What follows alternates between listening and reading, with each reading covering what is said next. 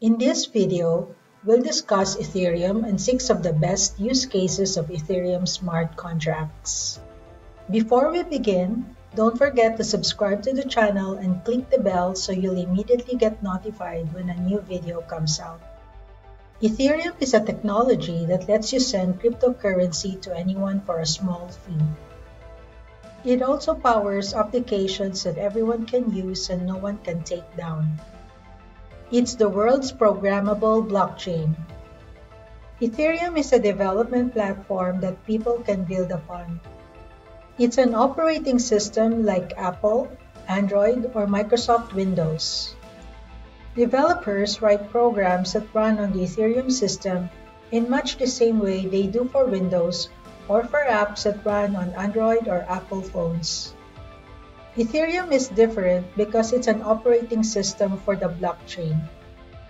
So, instead of having to create your own blockchain, you can build programs on top of Ethereum's blockchain. This makes rolling out a blockchain application much faster and cheaper than building an entire blockchain network from scratch. Like Bitcoin, Ethereum is a decentralized platform that runs smart contracts. Decentralized applications are called dApps for short.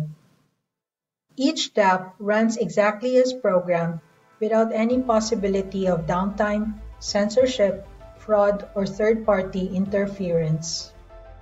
These applications run on a custom-built blockchain. The blockchain is a shared network that can move value around and represent property ownership. Smart contracts are only executed when pre-specified conditions are met.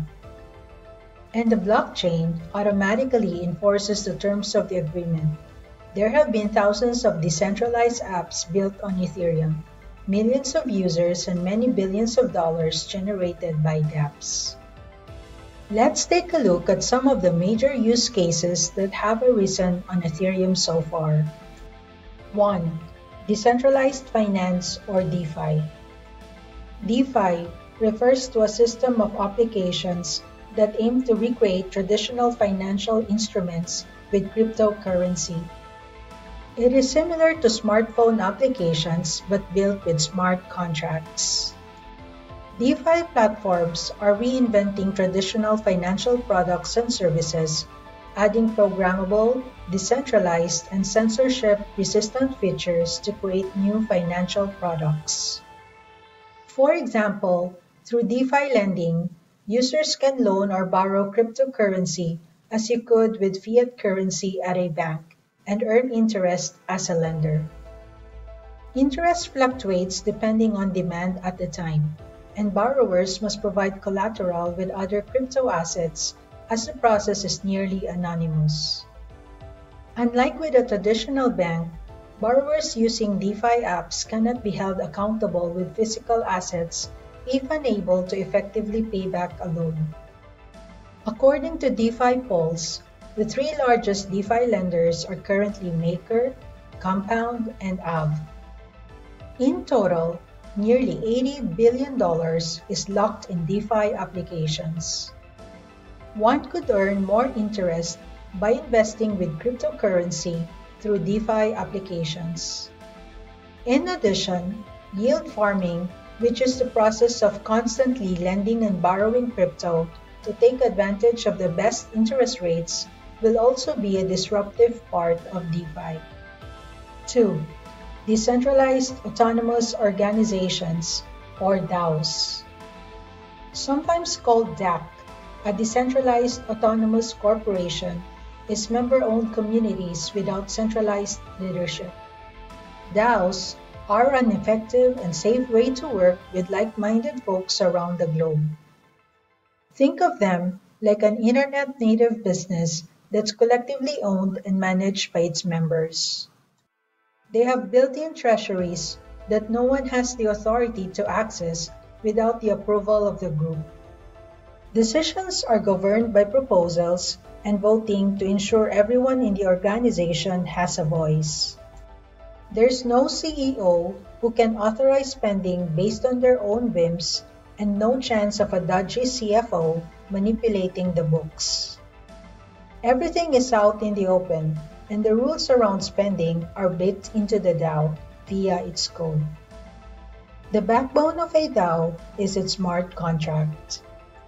The contract defines the rules of the organization and holds the group's treasury. Once the contract is live on Ethereum, no one can change the rules except by a vote. If anyone tries to do something that's not covered by the rules and logic in the code, it will fail. And because the treasury is defined by the smart contract too, that means no one can spend the money without the group's approval. This means that DAO don't need a central authority. Instead, the group makes decisions collectively and payments are authorized automatically when votes pass. This is possible because smart contracts are tamper-proof once they go live on Ethereum. You can't just edit the code without people noticing because everything is public. Today, there are more than 200 DAOs, most popular of which are MakerDAO and MolochDAO. 3. Enterprise Ethereum. One of the strongest pieces of evidence for Ethereum's long-term prospects is the Enterprise Ethereum Alliance, or EEA.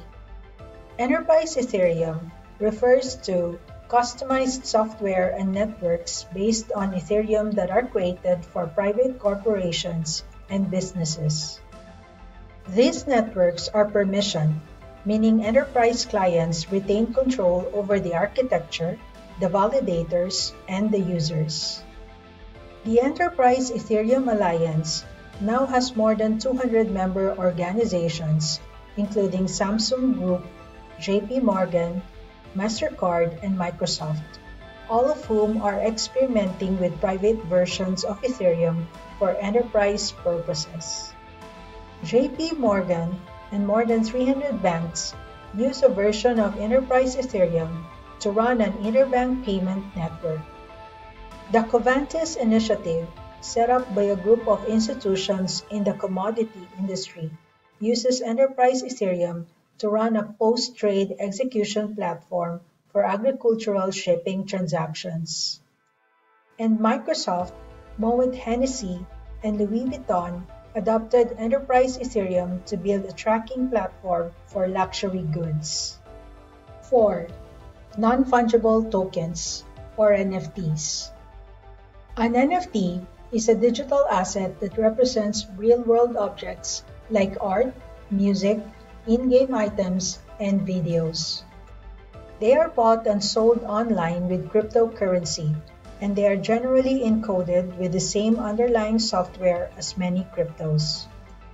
Although they've been around since 2014, NFTs are gaining notoriety now because they are becoming an increasingly popular way to buy and sell digital artwork. With NFTs, artwork can be tokenized to create a digital certificate of ownership that can be bought and sold. It allows the buyer to own the original item. Not only that, it contains built-in authentication, which serves as proof of ownership. Collectors value those digital bragging rights almost more than the item itself. Hype over NFTs began in late 2017 with the launch of CryptoKitties digital cat collectibles, but since then, the applications for the technology have grown rapidly. 5. Stablecoins. Stablecoins are Ethereum tokens designed to stay at a fixed value even when the price of ETH changes. Stablecoins are cryptocurrencies without the volatility. They share a lot of the same powers as ETH, but their value is steady, more like a traditional currency. So you have access to stable money that you can use on Ethereum. Stablecoins are global and can be sent over the internet. They're easy to receive or send once you have an Ethereum account. Demand for stablecoins is high, so you can earn interest for lending yours. Stablecoins are secured by cryptography. No one can forge transactions on your behalf. Stablecoins are used as a reliable store of value in the cryptocurrency ecosystem, a hedge against price volatility for crypto traders, and a stable global currency for people whose local fiat currency is devalued due to economic or political instability.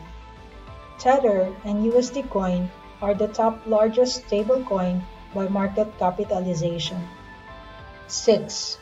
Digital Identity Management. Ethereum blockchain solves one of the most burning problems of the people, that is, identity theft and data monopoly. Currently, any company with credit card and debit card information can sell private information to anyone at monopoly rates. The problem is real, and identity theft is happening rapidly. Therefore, to secure this problem, the data could be stored in a UPort app, and this can only be accessed by you. With this technology, your data remains safe in UPort, and it cannot be accessed by any company. So there we have our top 6 real-life use cases of Ethereum. Ethereum has led to the creation of new products and services that can improve different areas of our lives. We're still in the early stages, but there's a lot to be excited about. Finally, if you're watching this video on YouTube and enjoy what you've seen, don't forget to hit the like button, subscribe to the channel, and click the bell so that you'll be notified as soon as we post new episodes. It really helps us out a lot. Thanks for joining me here in this channel,